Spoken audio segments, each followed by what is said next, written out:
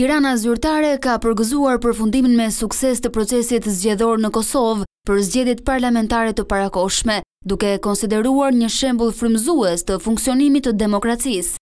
Presidenti Ilir Meta ka uruar qytetarët dhe klasën politike, të cilët sipas tij kanë rikthyer besimin tek vota e lirë.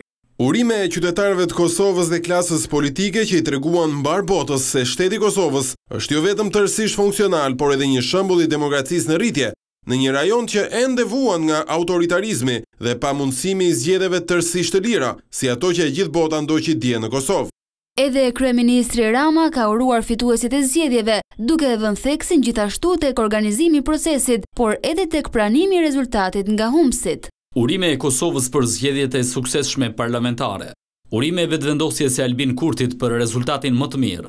Urime e LDK-s e Vjosa Osmanit për rezultatin e dytë më të mirë. Urime e Partisë Demokratike të Kadri Veselit për pranimin shembullor të rezultatit. Sa më e mbarë dita e re për Kosovën.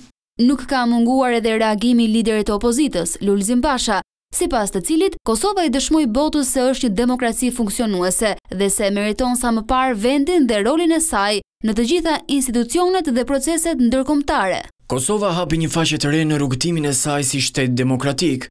Populli i Kosovës votoi për ndryshim duke mandatuar opozitën për t'u udhëhequr në rrugën e transformimit ekonomik dhe integrimit euroatlantik. Zgjedhjet e së dielës në Kosovë janë përshëndetur edhe nga ndërkombëtarët si një proces që u përmbyll me sukses.